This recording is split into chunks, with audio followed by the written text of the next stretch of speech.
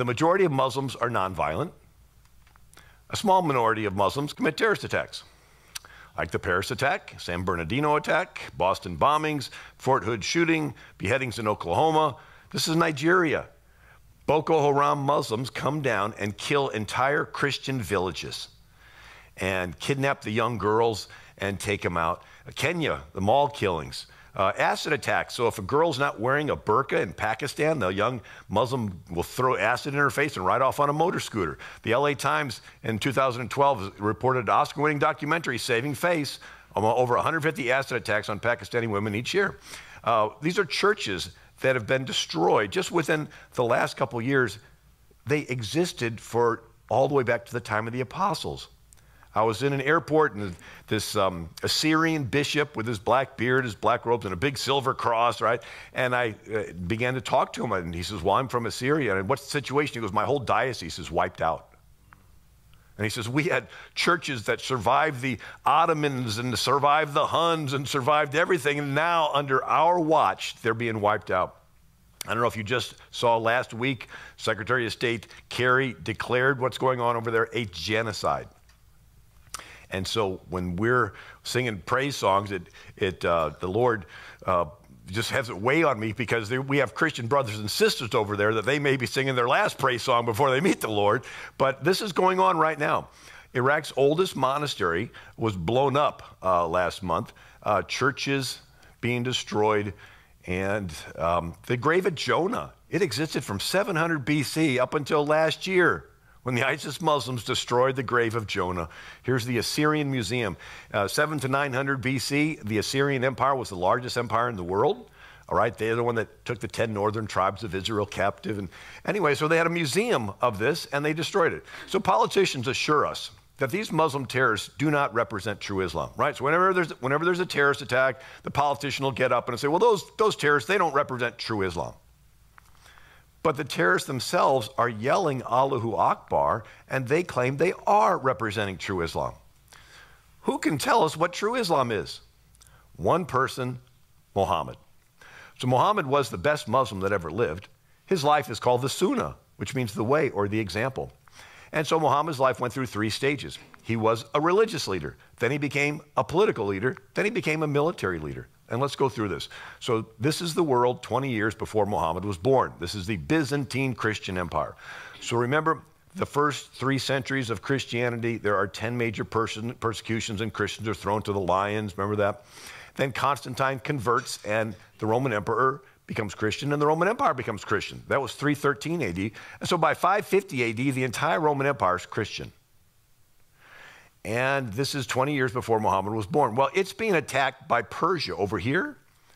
And so in 610 AD, Muhammad's 40 years old. We see this Persian Empire has conquered a whole lot of what used to be the Byzantine Empire.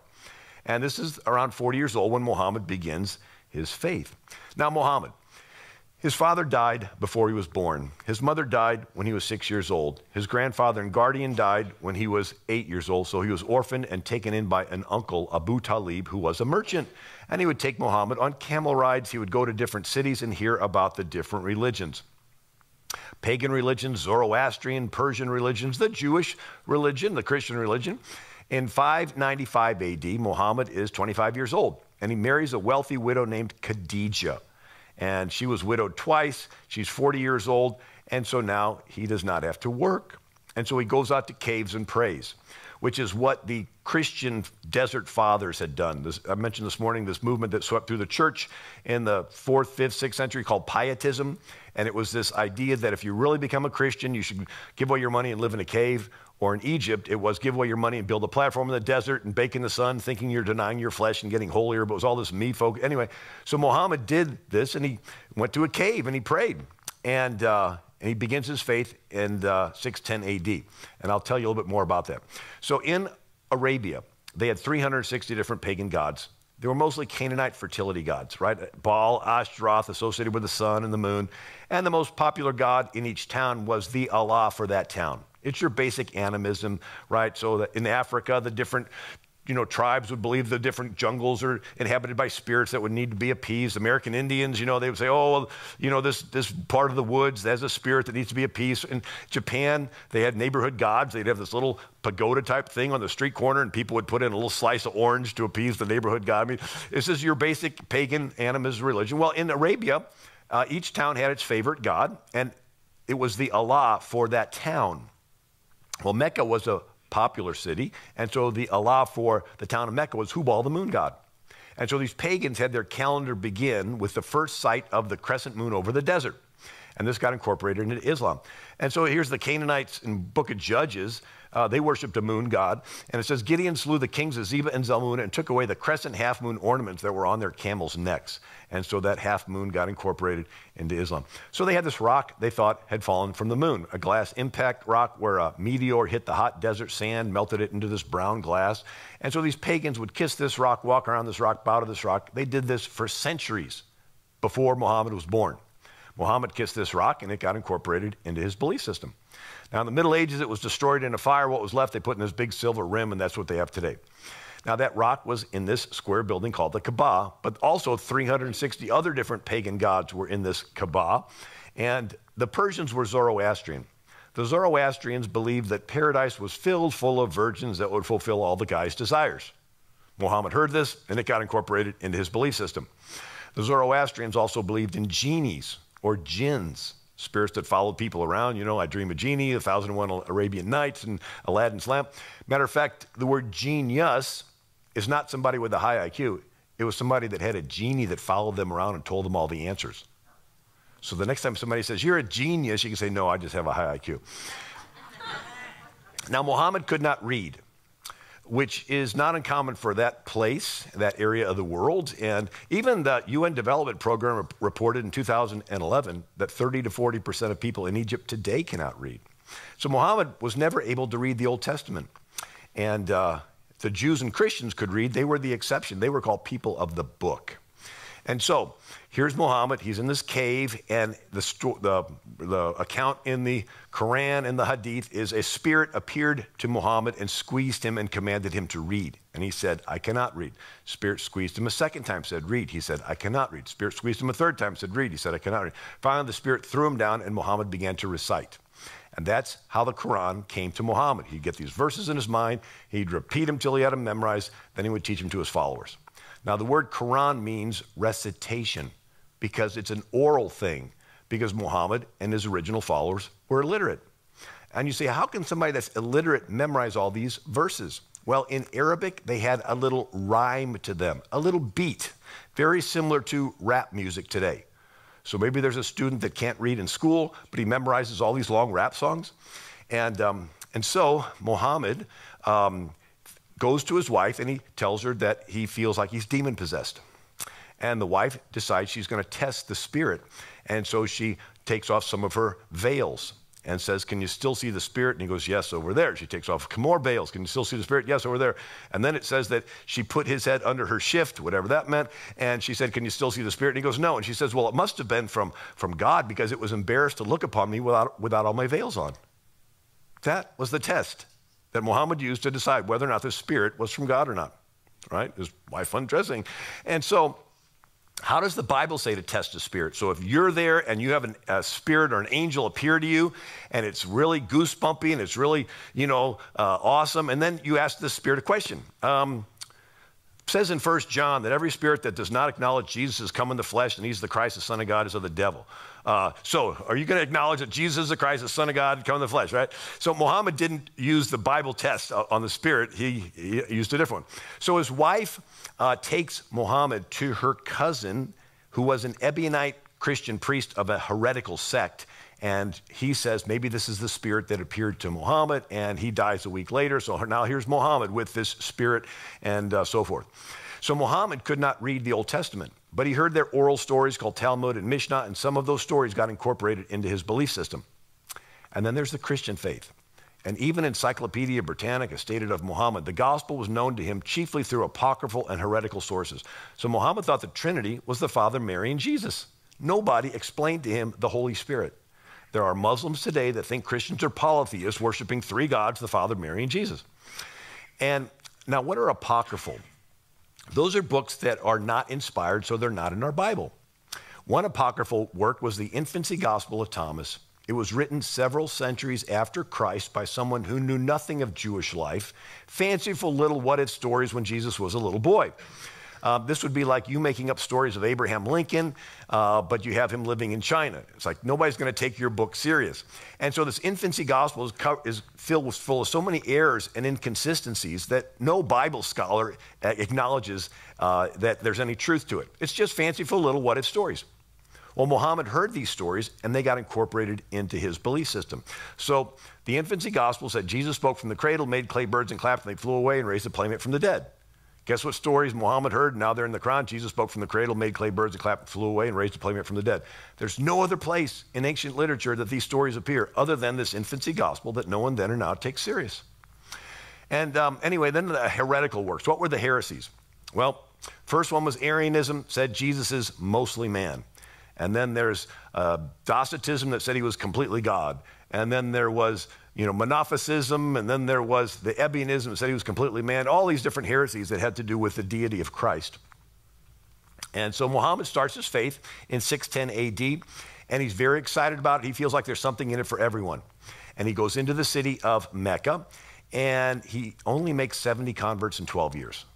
And he gets frustrated that not very many are joining him, and he begins to get confrontational.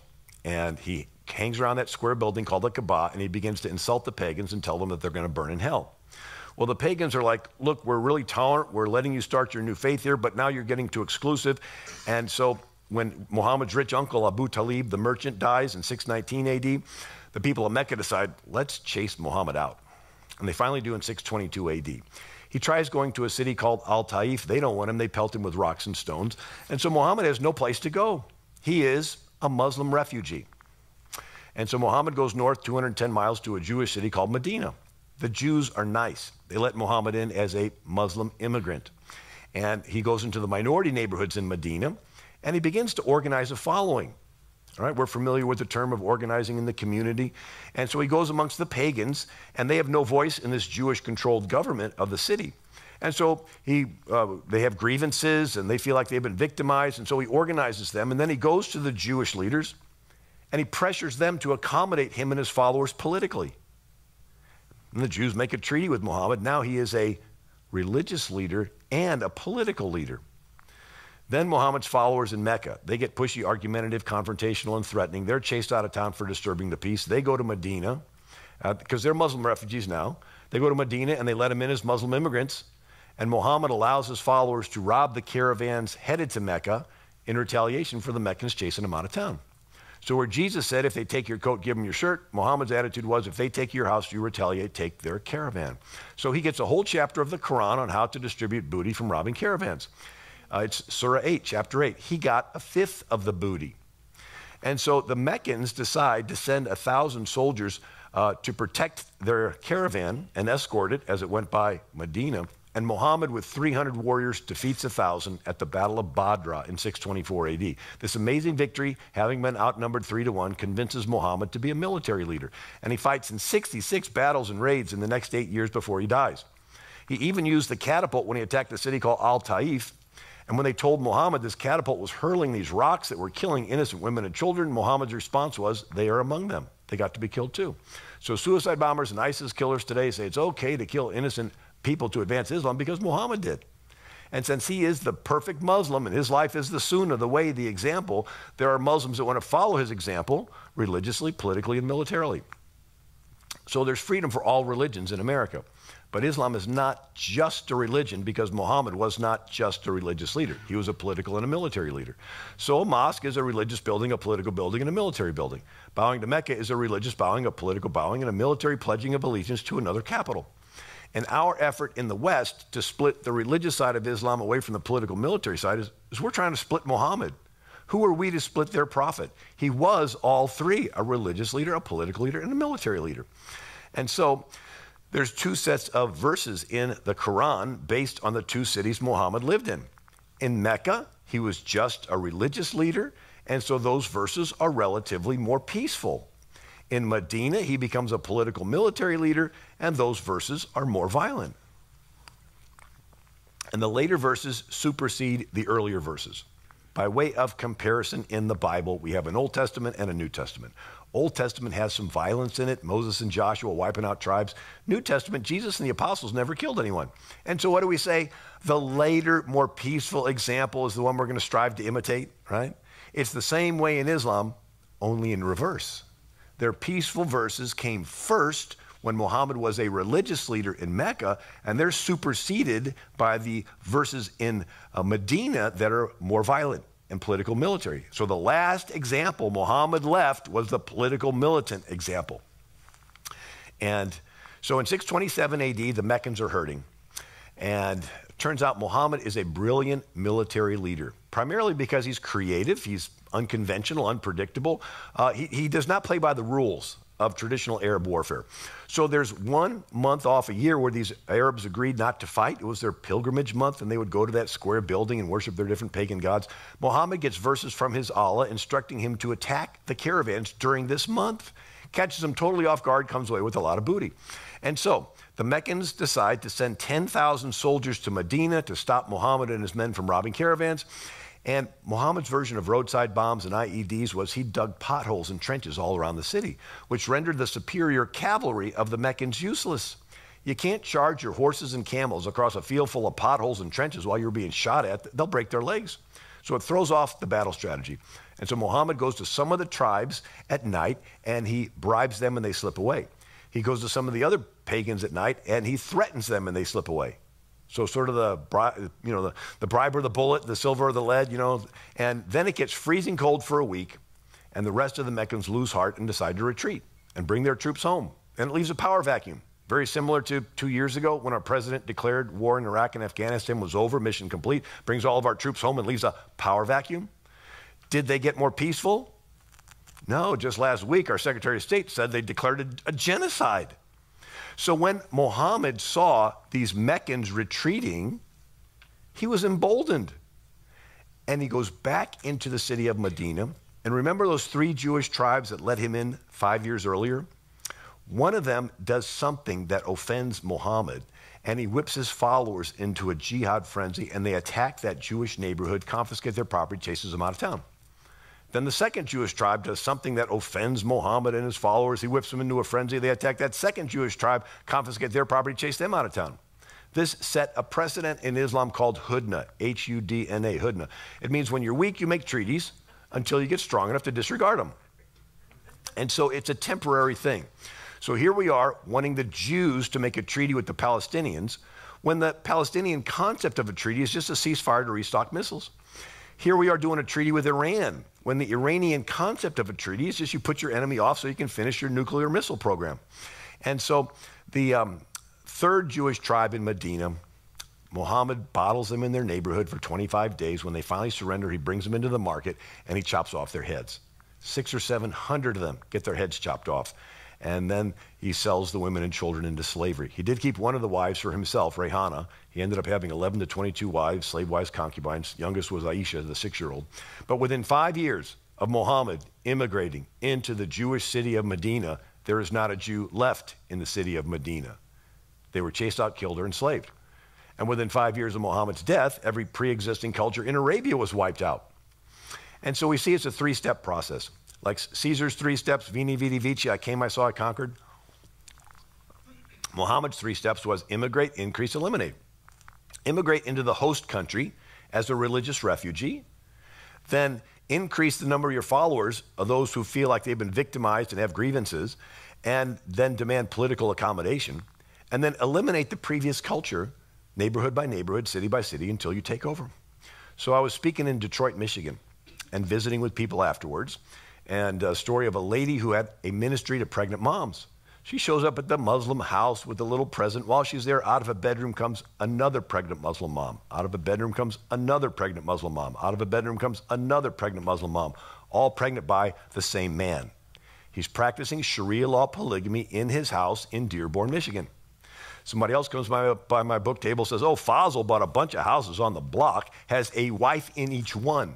They go down to the welfare office and say the husband's not around, and they get these checks. He visits the wives, and the more children they have, the larger the checks get. He's living like a king at state expense, and all the kids playing in the middle of the street are his kids. He's practicing Sharia law polygamy on his block in Dearborn, Michigan. They take over several more blocks, and they vote in the school board. And so now they have all the girls wearing the burqas, and they have their prayers in the school, right? So the boys are in the front, because Islam says if a dog, a donkey, or a woman is between you and Mecca when you're praying, your prayers are invalidated. And so the boys are at the front, and then behind them are the girls, and then behind them are the girls having their monthly period because they're considered unclean. So it's this strategy of how they segregate their peoples. And anyway, so we see in Dearborn, Michigan, they now are doing this in the schools. And where's the ACLU? Well, they're not around.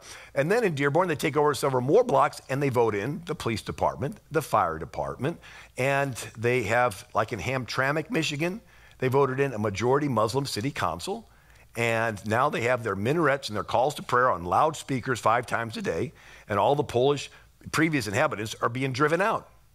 There was an article just about a month ago that this little Polish lady says, you can't hear because when they blow their Muslim prayers, it's so loud, you know. So it's this 3-step process. Now, there's always that one stickler that says, I'm not going to move out. I grew up in this neighborhood. And that's when Muslim youth do random violence, and there's no witnesses, because no Muslim family is going to testify against another Muslim family on behalf of a kafir infidel. And so they eventually take over the neighborhood. And so there's a 1,400-year track record to demonstrate what I just explained. So if I was pitching a stock investment tonight, I'd say this is the greatest stock in the world. You would listen and then go home and check out the track record. Is it going up or down? If I'm going to pitch a religion and say, oh, it's real peaceful, you say, oh, okay, let me check out the track record. We just happen to have 1,400 years of track record, so it's pretty predictable. And it's broken down into 3 springs: an Arab-Persian spring from 622 to 1071, a Turkish spring from 1071 to 1923, and a third Arab spring started in 1928. We're going to go through these real quick. Now, one of the ways that Islam spread is through what's called psychological projection or blame shifting, where the attacker blames the victim.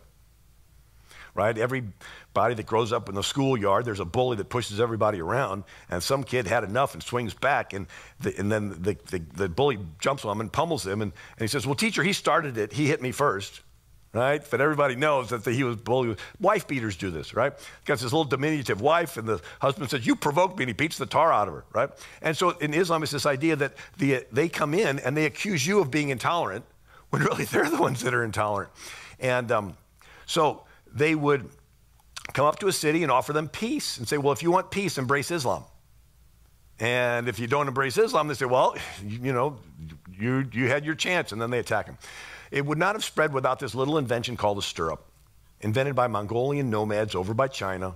Mongolia had these little short horses, and they tie ropes around them because they would ride barefoot, and they help them keep balance when they ride. And they stick their big toes in the little loop. They would raid into China. The Chinese made the loops big enough for your whole foot. That made its way across the Gobi Desert, the China Silk Road, to Persia. And the Persians made them real big with metal and leather straps. This gave you complete control in the saddle. And then they got these curved swords made of Damascus steel. They're called scimitars. And they're as light as a razor blade. So you could hold the reins of the horse in one hand, the scimitar sword in the other, and at a full gallop, they literally could slice someone in half. And this was the fastest thing on the battlefield. And so here's the U.S. Supreme Court chamber in Washington, D.C. has a marble frieze carvings around the ceiling on the inside, and it has lawgivers throughout history. It does have Moses and his 10 Hebrew commandments and Charlemagne and John Marshall, but it has Muhammad with his Arabic Quran and his scimitar sword. And this is Muhammad's sword. Still exists in Istanbul, Turkey, in a palace museum. And so we see this lightning expansion. Muhammad's general, Khalid ibn al-Walid, was called the drawn sword of Allah because he was undefeated in over 100 battles. He would attack the apostate Muslims that wanted to leave Islam, and the Persian armies and the Byzantine armies. And the Muslims conquered Syria. Did you know Syria was the first country that was completely Christian, evangelized by the Apostle Paul? The name Christian was first used in Syria. There's more ancient Christian writing in the Syrian language of Syriac than any other language other than Greek and Latin. And these Syrian Christians evangelized east like the Greeks did west. So these Syrian Christians evangelized into India, Mongolia, even China during the Tang dynasty in the 600s, had a thriving Syrian Christian community. But it was largely wiped out by a Muslim leader named Tamerlane. He killed 17 million people, left pyramids of skulls, and wiped out Christianity in Central Asia. But Syria used to be Christian until Caliph Umar conquered it. And then Muslims conquered Yemen, which used to be a Jewish kingdom. Egypt used to be Christian, evangelized by Mark that wrote the gospel, Matthew, Mark, Luke, and John, until Amir ibn al-As conquers it. Then they conquered it into Persia and into Armenia. There used to be 250 Catholic dioceses along North Africa in the 7th century. They were all conquered by the Umayyad Muslims, all within 23 years of Muhammad's death. And they dominated the Mediterranean, cut off all trade, and then they invaded Spain, and they Corsica, Sicily, Sardinia, all these islands. And it destroyed the economy of Rome because they traded across the Mediterranean. Again, this would be like if China held their ships back for a couple months, all of our Walmart shelves would be empty. And so Rome had an economic heart attack. And when the Muslims conquered Egypt, they destroyed the library at Alexandria. It was the oldest library in the world. Went back to stuff with Abraham's day. And Caliph Umar conquers it. And the warriors ask him what to do with the books. And he said, every book that does not agree with the Quran, destroy. And every book that does agree with the Quran is redundant because we have the Quran, so destroy them all. It supposedly took 6 months to burn them all. Anyway, the papyrus were reeds that grew along the Nile Delta. They dried out, sent to Europe, and they used them for paper. So suddenly there was a paper shortage in Europe, and they wrote fewer books, and we call this the beginning of the Dark Ages. So Islam is largely responsible for Europe entering the Dark Ages. And so in the year 711, they invade Spain. Spaniards are still fighting on foot with heavy metal swords. Muslims are on these Arabian horses with stirrups and scimitar swords. In 10 years, they conquer all of Spain. And then they conquer southern France. There's a city there called Bordeaux. In one pass, the Muslim cavalry annihilated the Frankish army. The Franks are all on foot with these heavy metal swords. The Muslim cavalry is charging. The ground is rumbling. They got their scimitar swords out. In one pass, they're all dead. They turn around for a second, go at them. They're unstoppable, setting up their ISIS, their Islamic State, their caliphate. And so Pope Gregory puts out a plea that anybody that could fight should join Charles Martel. He was the grandfather of Charlemagne. Charles Martel gets 30,000 volunteers right around Tours, France, just outside of Paris. And he puts them on top of a hill in a square. 30,000 guys on foot, packed together in a square. So when the Muslims are charging uphill, all they can see is the front couple lines. They think, oh, we'll just charge through like we did before. They charge in and get stuck. Meanwhile, Charles Martel had arranged for some of his men to sneak into the Muslim camp and free the captives. They fought for religion, but they also fought for plunder. Muhammad said you can have 4 wives plus as many extra women as your right hand possesses. Means as many as you take in battle. They just don't have the status of a wife. So they're slave wives and concubines and so forth. Of course, the Sultan got 1/5 of the booty because that was Muhammad's portion. Many sultans had 1,000 wives. Well, as the Muslim warriors saw their women being let go from the camp, they would leave the fighting to reclaim, and the Muslim commander sees them and tries to rally his soldiers back, and he gets distracted and he gets killed. And now the Muslim warriors cannot decide who their next commander is going to be. They begin to bicker and fight. They pick up and they go back to Spain. That was the Battle of Tours in 732 AD, exactly 100 years after the death of Muhammad in 632 AD. They went from Arabia to Paris in a military campaign. Had Charles Martel not stopped them, there was no other army in Europe. They would be unopposed all the way to Poland. And we would be speaking Arabic right now, because German, French, English, and Spanish would have never developed as languages. We'd be like Egypt, where the Muslims actually cut out the tongues of anybody caught speaking the Coptic language.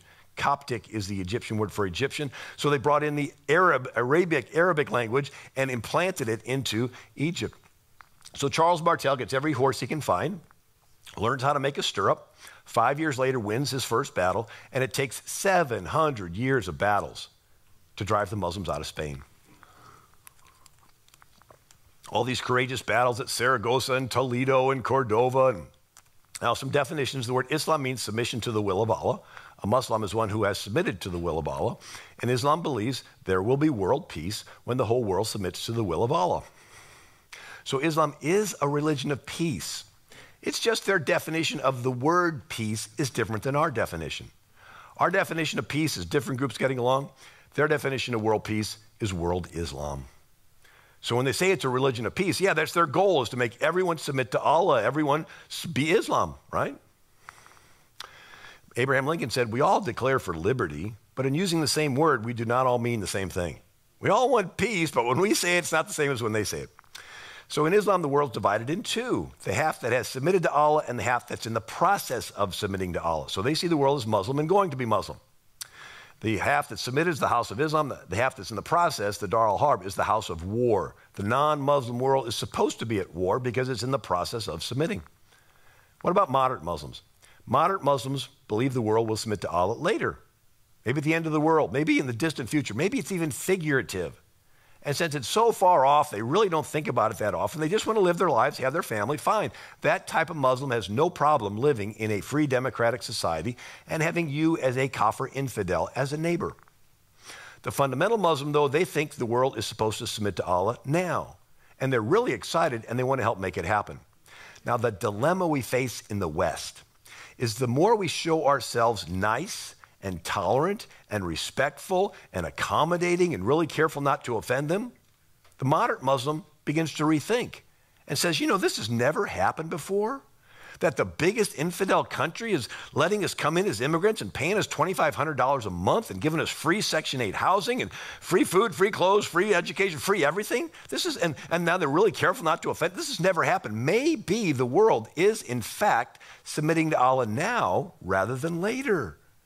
And so they gravitate from the future peaceful moderate camp into the fundamental now camp, which is the violent camp. So in Islam, they have a concept. When your enemy shows weakness, that is Allah giving them to you. So my daughter had a friend who led school field trips to the zoo, and they would go in front of the wolf cage and would have a kid walk in front of the wolf cage, real bold and strong. The wolves didn't even bother looking at him. Had the same kid walk in front of the cage acting like he's injured. And all of a sudden, the wolves look at him. And then they're starting to, and then they were trying to walk back and forth, figure out how they can get across the ditch to get him. And weakness invites aggression, right? So if a lion's chasing a zebra and the zebra trips, does the lion slow down or does it pounce? Our foreign policy has been like a football game where the other team's playing tough, so we get in the huddle, we tell ourselves, tell you what, let's let them get a first down, they'll get it out of their system, and then they'll let us get a first down.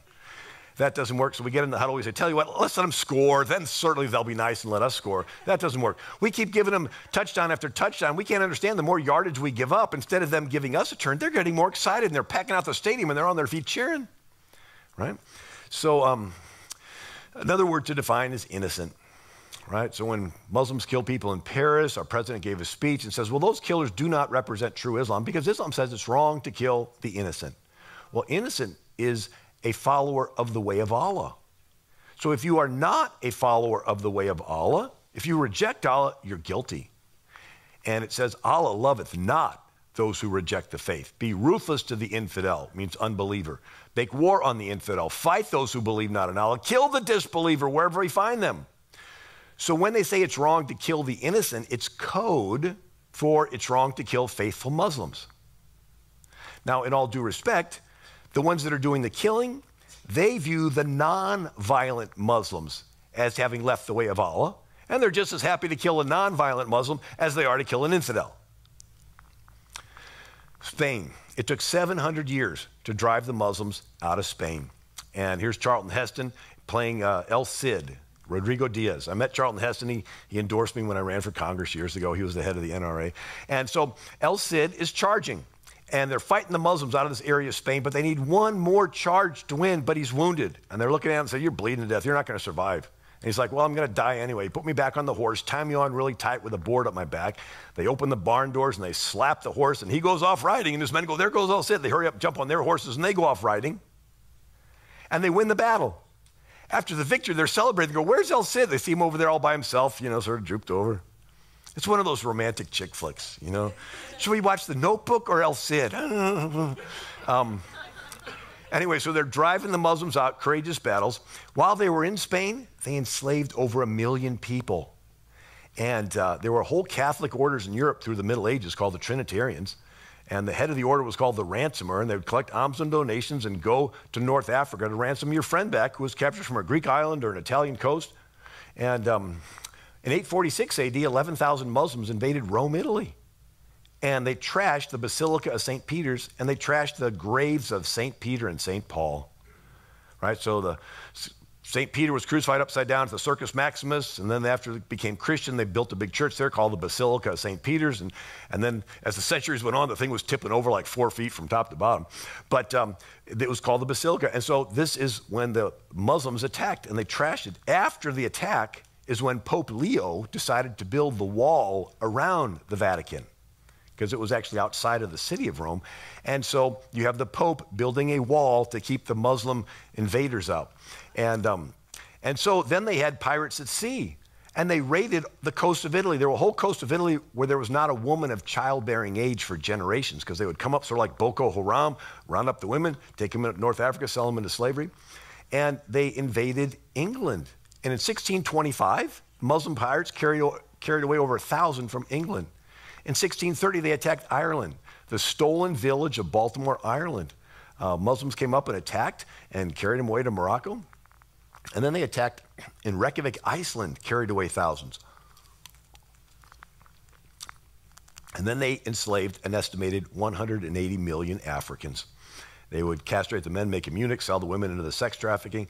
They had slavery in Africa for 8 centuries before America was ever discovered.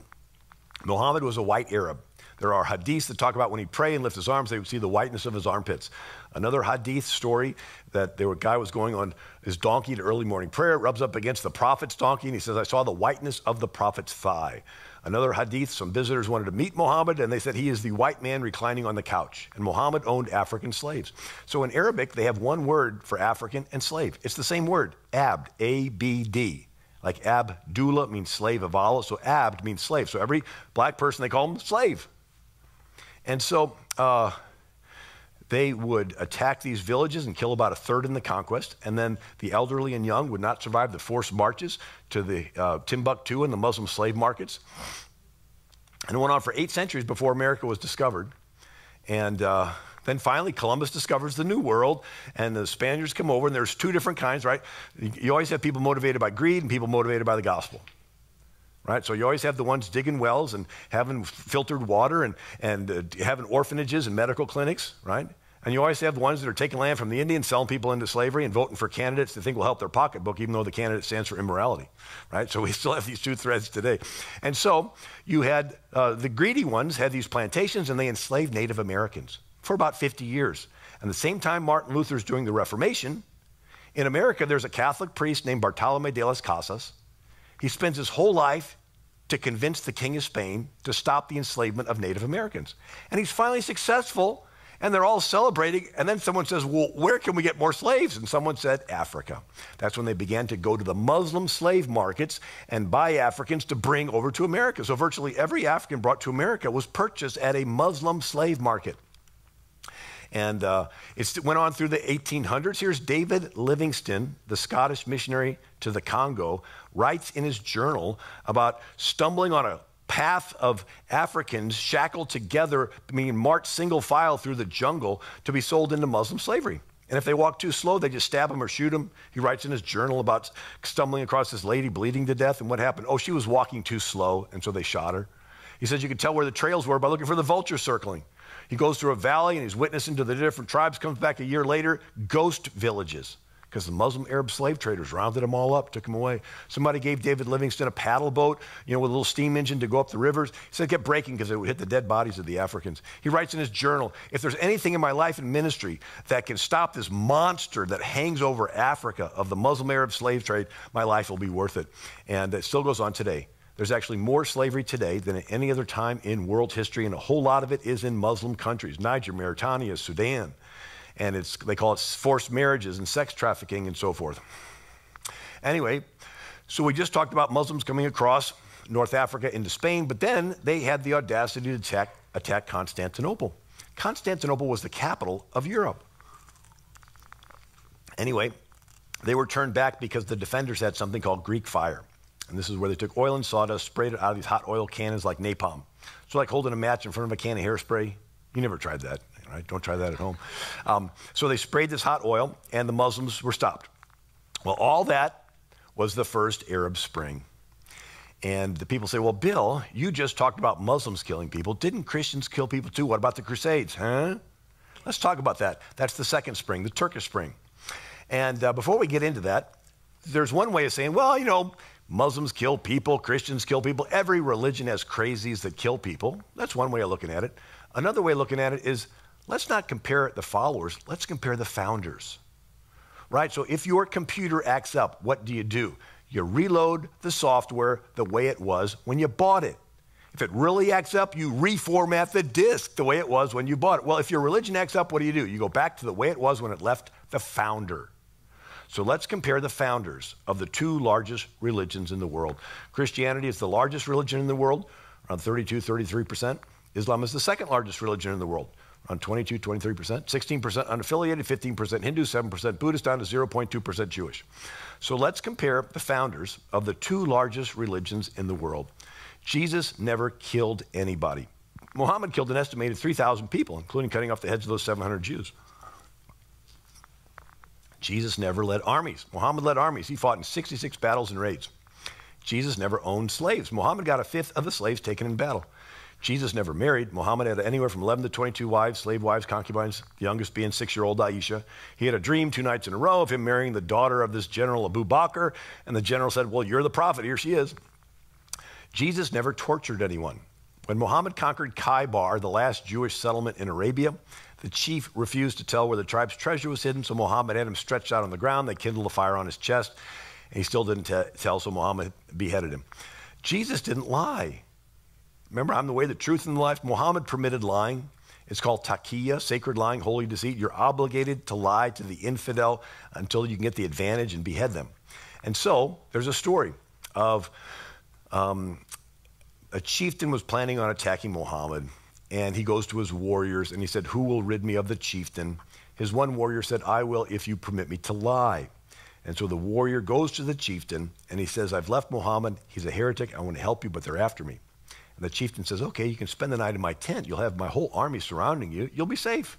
So in the middle of the night, the warrior tiptoes over and beheads the chieftain, takes his head, runs all the way to Muhammad, and says, oh, prophet, Allah's face is shown upon you. And Muhammad says, no, Allah's face is shown upon you. And Muhammad gives him his staff, says you can lean on this in the day of judgment. So Muhammad approved of lying until you can take advantage. Another story is there was a Muslim warrior who was captured, and he was forced to renounce Muhammad, and he escaped, came back to Muhammad. Muhammad forgave him, and he said, if they make you turn, turn, but don't turn in your heart. In other words, it's okay to deny Muhammad in a pinch to save your skin, as long as you don't fight against Islam. In other words, it's okay to say you're not a Muslim in order to get elected, but then everything you do once you're elected is to help advance Islam. Anyway, Jesus never forced anyone to follow him.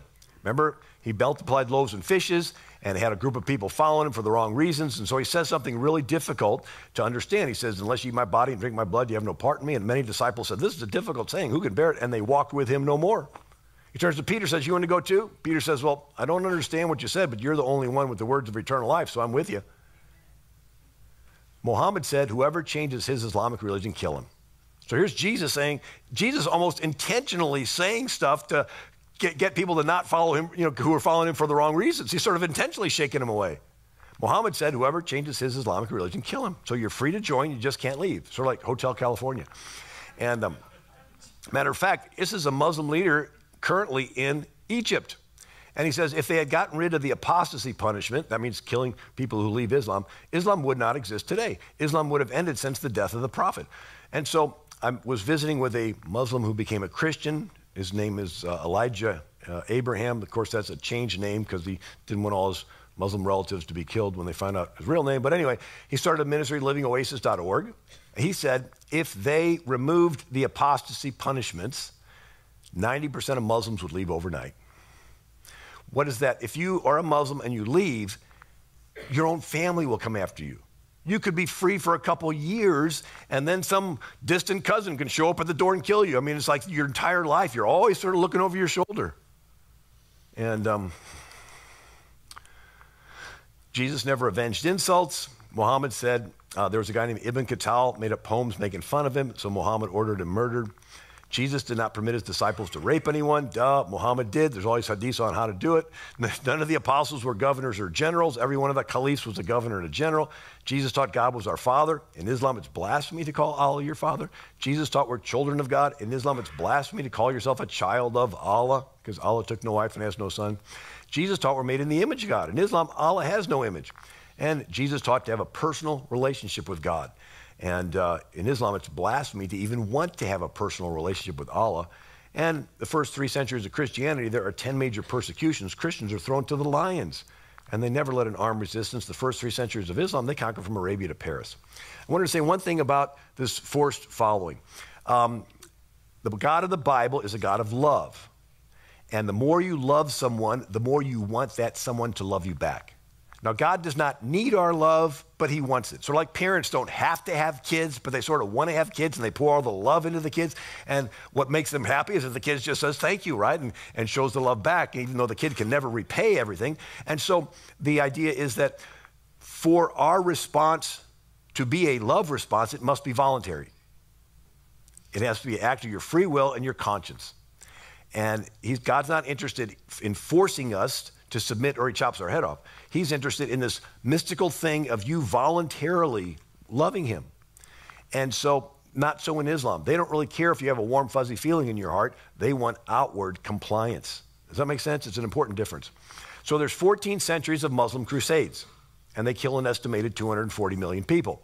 There's only 2 centuries of European crusades, maybe 1 million died. So all these red dots are all the battles of Muslim crusades, and that's the very few that the Europeans did.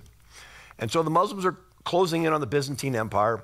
Matter of fact, the most popular Greek saint was St. Nicholas, lived during Roman times, gave to the poor, and when the Muslims would come into an area, they would destroy the graves of the Christian saints. You know how they got the bones of St. Mark out of Egypt? The Christians packed them under pork to ship them to Venice, Italy.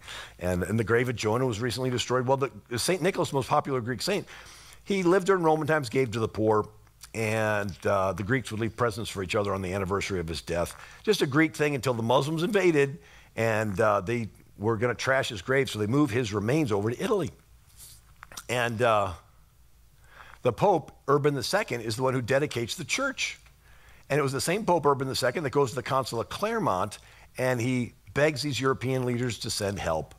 He says, Jesus said, leave the 99, go after the one. And so these European kings send help. It's called the what?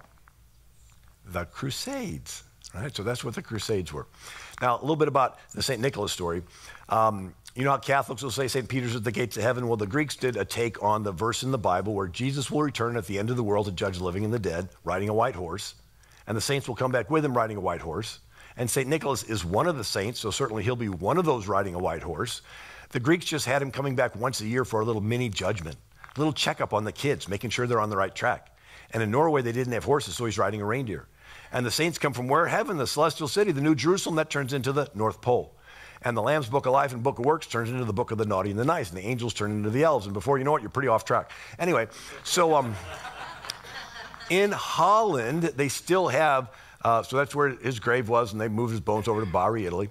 So in Holland, they still have St. Nicholas coming once a year. And he's dressed as a bishop riding a white horse. And he has with him a little Moorish costumed helper. The Moors were the Muslims. And they told the kids in Holland that if you're good, St. Nicholas gives you a present. If you're naughty, his little helper, Zwarte Piet, will put you in a gunny sack, take you back to Spain, and sell you into Muslim slavery. And so here's these Dutch cartoons. There's Bishop Nicholas, St. Nicholas. They're like shoving the little kid. The parents are like, well, son, it's nice knowing you, kid, you know. And the little girl's like, oh, my, don't take me. And here's another one. They're hurting them a little, please don't take my little brother. And they're like, oh, my.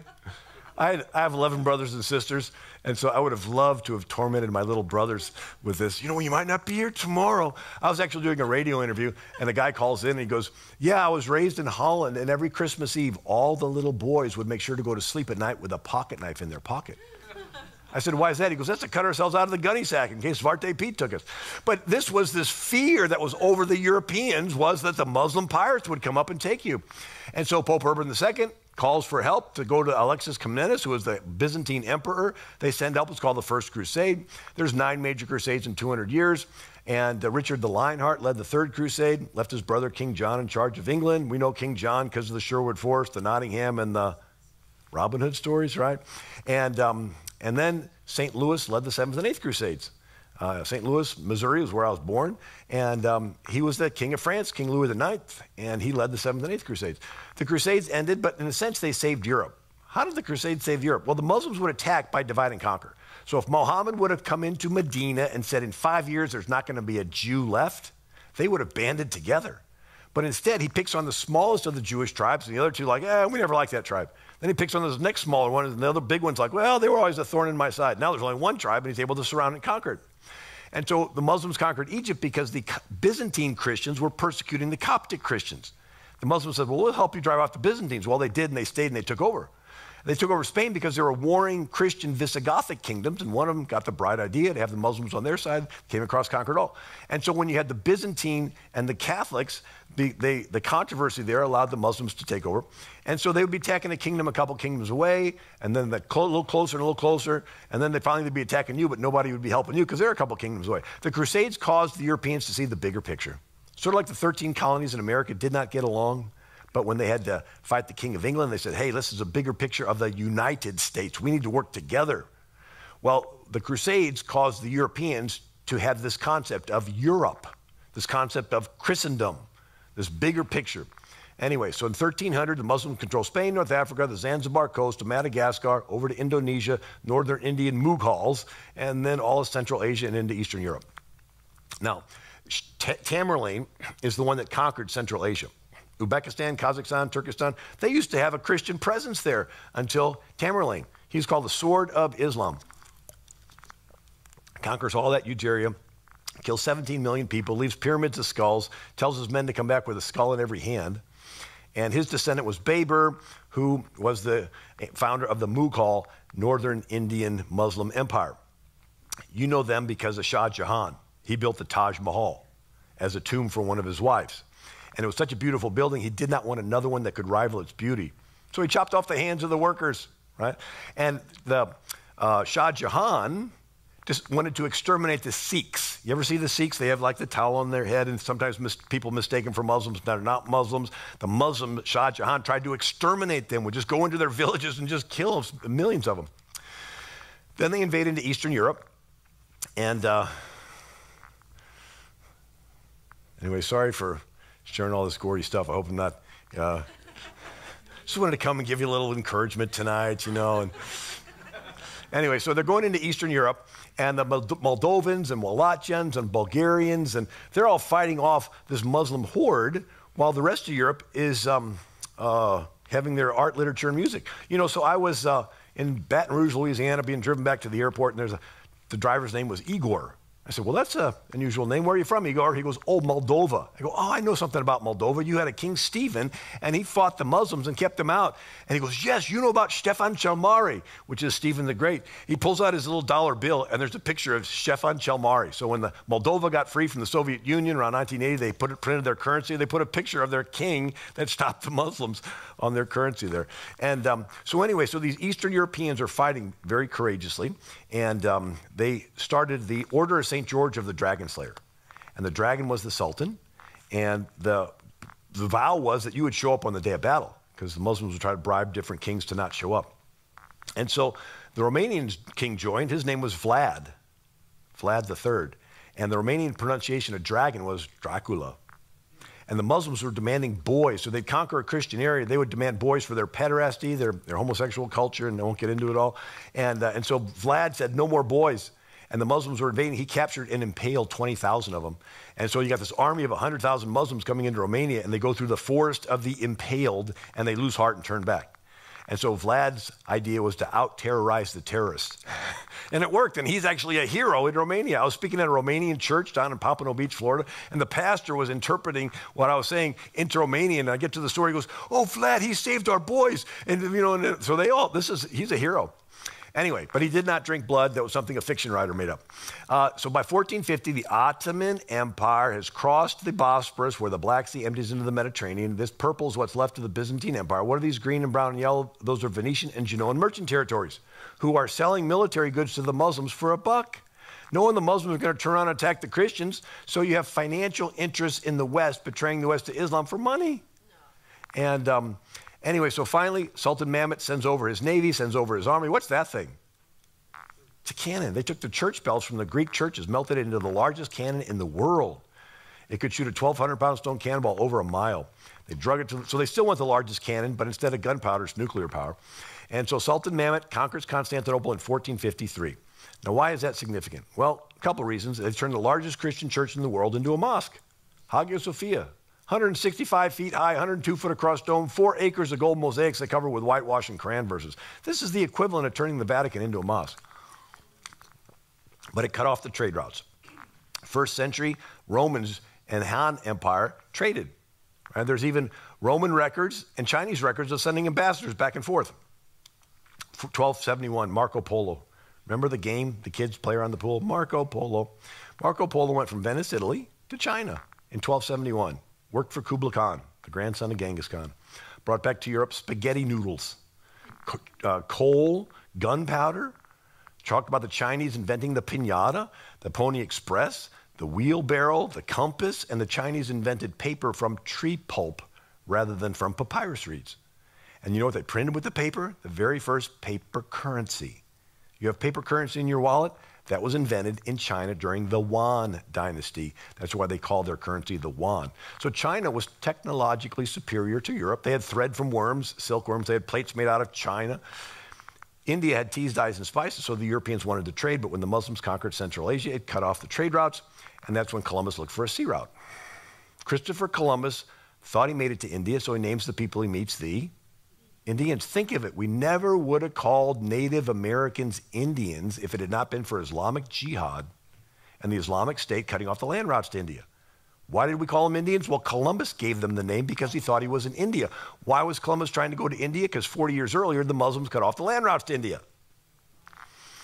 And as the Muslims were invading into Greece, they were destroying the churches and the graves and the museums and the artwork. And so the Greek scholars were fleeing to Florence, Italy, bringing it all there, and we call this the Renaissance.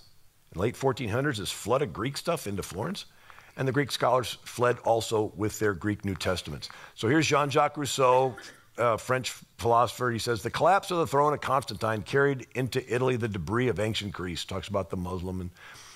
And so the Greek scholars flee to Western Europe with their Greek New Testaments. And so that's when Erasmus translates the Bible from Latin all the way back to Greek. This leads to something called the Reformation. Martin Luther starts the Reformation in 1517. In 1529, 100,000 Muslims surround Vienna under Suleiman the Magnificent. And they all pray, and it gets freezing cold for a week, and the Sultan gives up his fight. Martin Luther says, the Turk is the rod of the wrath of the Lord our God. If the Turk's God, the devil, is not beaten first, there is reason to fear the Turk will not be so easy to beat. The fight against the Turks must begin with repentance. We must reform our lives, or we shall fight in vain. Our sins and ingratitude have earned God's wrath and disfavor, so he justly gives us into the hands of the devil and the Turk. I apologize, my voice is a little bit raspy here. John Calvin writes, I hear the sad condition in your Germany. The Turk again prepares to wage war with a larger force. Who will stand up to oppose his marching throughout the land at his mere will and pleasure? John Wesley, ever since the religion of Islam appeared in the world, the espousers of it has been as wolves and tigers to all other nations, rending and tearing all that fell into their merciless paws. 2 centuries before the Reformation, Thomas Aquinas wrote, Muhammad seduced the people by promises of carnal pleasure. Those who believed in him were brutal men, desert wanderers. Muhammad forced others to become his followers by the violence of his arms. Sultan Suleiman controlled this enormous area of Morocco, Algiers, Tunisia, Libya, Egypt, Middle East, into Persia, and Eastern Europe, Turkey. And his counterpart was the Catholic Holy Roman Emperor, Charles V of Spain, who controlled Spain, Spanish, Netherlands, Austria, Italy, New World, and his Philippines are named after his son, King Philip of Spain, and then he controlled the Portuguese areas through marriage, and the 2 most powerful kings in the world. So Charles V is faced with a double dilemma. He was Catholic. He was using the gold from the New World to stop the Muslims on the Mediterranean from taking over Europe. And he had the Reformation on one hand and the Muslim invasion on the other hand, so he decides to strike a deal with the Protestants called the Peace of Augsburg of 1555. It's the first treaty ever to recognize Protestants. Had this little Latin phrase, cuius regio ius religio, which means whose is the reign, his is the religion. In other words, look, Protestant king, believe whatever you want in your kingdom. Let's just work together against these Muslim invaders because they want to kill us all. And it worked, but then the next centuries, the different countries of Europe decided to believe different things. Anyway, Documentaries was the Muslim pirate admiral. Andrea Doria is the best the Italians could do to put up a fight. 1565, 40,000 Muslims surround the little island of Malta. There's only 1,000 defenders, and they defeat the Muslims courageously on September 11th, 1565. And 1683, 200,000 Muslims surround Vienna, Austria, and they're defeated on September 11th, 1683 by Jan Sobieski. He had the largest cavalry charge in history up to that date, 40,000 big Polish hussar horses. The soldiers had made wings for their back, made this enormous noise when they charged and the Muslims dropped their weapons and fled. And when Jan Sobieski went into the abandoned Muslim tents, he finds these bags of beans, coffee beans. This was this new Muslim drink that allowed him to fight day and night. And shortly thereafter, this Polish general, George Franz Kloszowski, opens the first Vienna coffee house. Now, they weren't sure if they should drink coffee because it was the Muslims' drink. So they took a cup of it to Pope Clement. He tasted it, said, this is too good to leave for the Muslims, let's baptize it, and then coffee spread across Europe. Now, the word coffee comes from the Arabic word kafir or kafir, which means infidel. Because the beans came from Ethiopia, which was one, one of the few African countries to stay Christian. So the Muslims called the Christians in Ethiopia kafirs or infidels, and since the bean came from there, they called it the kafir bean or the coffee bean. So have you had your cup of infidel today? But it's okay to drink. Pope Clement said so. Now, the bakers in Vienna were up early cooking bread, and they heard noise under the ground. And they tell the soldiers who find that the Muslims were tunneling under the wall and setting explosives. They put out buckets of water so they could see the ripples, so they could see where the tunneling was. And so they intercepted the tunnel. They got in there just as the Muslims had sealed it off and lit the fuse, and they were able to defuse it just in time. And it saved Vienna. After the victory, they were going to reward the baker for warning them. The baker said, I don't need a reward. Just give me the sole permission to cook a pastry in the shape of the Muslim crescent. And it was called a croissant, the crescent roll. So the next time you have coffee and croissants, you can celebrate the victory of the Battle of Vienna, September 11, 1683. Well, there's lots of more stories. In 1697, 100,000 Muslims invade Serbia and Hungary, and they're defeated at the Battle of Zenta.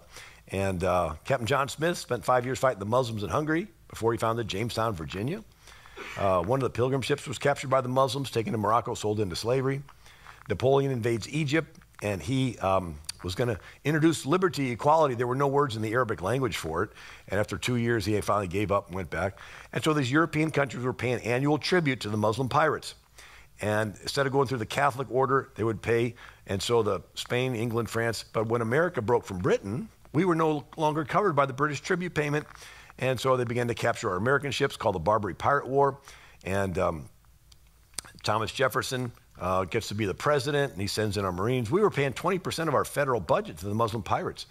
And so finally we defeat him. Anyway, Stephen Decatur says, the Algerians were believed to be masters of duplicity, willing to make agreements and break them when they found convenient. Well, Francis got key. So this is the first war after the revolution, and the Americans are victorious over the Muslim Barbary pirates. And so they come back to America, and there's such enthusiasm around America that Francis Scott Key writes a song 9 years before he writes the Star-Spangled Banner, to the same tune that he writes the Star-Spangled Banner to. It's called When the Warrior Returns from Battle Afar. In conflict resistless, each toil they endured, till their foes shrunk dismayed from the war's desolation, and pale beamed the crescent, its splendor obscured by the light of the star-spangled flag of our nation, where each flaming star gleamed a meteor of war, and the turbaned head bowed to the terrible glare. Then mixed with the olive, the laurel shall wave, and form a bright wreath for the brow of the brave. Well, there's a whole lot more, but it's all in the books and the DVDs, so you don't have to listen to my raspy voice longer. But in the books, I go through the third spring, the Arab Spring that started in 1928, and bring it all the way up to the present. But I mentioned this morning, someday you're going to be dead. It's a nice way to end a talk, but you're going to be in heaven because you believe Jesus died on the cross to pay for your sins. And when we've been there 10,000 years, bright shining as the sun, with no less days to sing his praise than when we just begun. Imagine you've been in heaven 10,000 years. Maybe you get a chance to meet Moses. That would be pretty neat, walking the streets of gold. There's Moses. Maybe Moses will invite you over to his place. Jesus said, my Father's house are many mansions. I don't know what it's like up there, but I bet Moses would probably have a pretty nice place. Moses will probably have one of those big fireplaces where the logs don't burn out. Get it? The burning bush in the wilderness didn't burn up, and the logs in his fire. Okay. I heard one preacher say, in heaven, you'll be able to travel as fast as you think, and I'll probably show up late. My wife will say, where were you? I said, I was thinking about something else. I don't know. But imagine being there in Moses' living room, maybe like tonight, and maybe he's sitting right in front of you. And after the small talk's over, you tap him on the shoulder and say, Moses, tell us the story again. What was it like? He'll stand up, the room will get quiet, and goes, I was 80 years old. And Pharaoh, the most powerful military leader in the world, was charging at us. We were totally unarmed. I held out my staff and I said, God, use me to deliver your people. And the waves came in and swallowed up Pharaoh's chariots. We're going to say, wow. Then we're going to see David. Say, David, tell us your story. David will stand up and he'll say, well, I was just a teenager. And this thug, Goliath, was mocking our God and mocking our faith. And these grown-ups were too chicken to do anything about it. And I said, well, I don't know everything they know, but I know how to use my little sling. And I went out and hit him in the head and took his own sword and chopped his head off. And we're saying, wow. And then Gideon's going to tell his story. 100,000 Midianites, and I got 30,000 Israelites. And God said, tell everyone that's scared to go home. Okay, now I'm down to 10,000. Still too many. Go drink from a creek. Gets it down to 300. And then he defeats and then Deborah and all the great saints of old. And then everyone in the room is going to look at you. Said, we haven't heard your story yet. What did you do when it was your turn to be on earth? What were they saying about God in your country?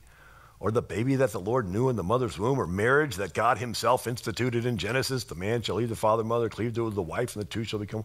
What did you say when there was a plan to reach out and touch the community for Jesus, or reach Latin America with filter? What did you do? I'd hate for any of us to be up there and Jesus to come in and have a big screen and all kinds of great things happen. And he says, this is what you could have done if you would have been just a little more sold out to me. And realize you can't go back to earth because you're already in heaven because you believe Jesus died on the cross to pay for your sins. But guess what? We're still on this earth. We still have breath in our lungs. We still have feet to trod the soil. You still can do those things that you will be known for forever. This is your greatest hour. God loves to wait until things look hopeless, and then he raises up little nobodies with faith and courage to do big things. And so it's sort of like a basketball game, and he's the coach, and you're on the bench, and he goes, okay, it's your turn to get in, slaps you on the back, and you go, but coach, they're bumping into each other out there. Coach, they're sort of playing mean. He goes, yeah, it's your turn, I'll get in the game. He goes, but coach, and he goes, no, I made you, I trained you, I drafted you, I got everything, now it's your turn. He says, look, you're 6'6" and they're 4 feet tall. Now get in the game. Greater is he that's in you than he that's in the world. God in his infinite wisdom knows exactly what's going on in the world today. And he saw that you were going to be born and alive right now. And he's given you his word. He's given you his spirit. He's given you an absolutely tremendous church family. You've got it. You've got what it takes. Now just go out there and be bold and do those great things that you will be known for forever. God bless you.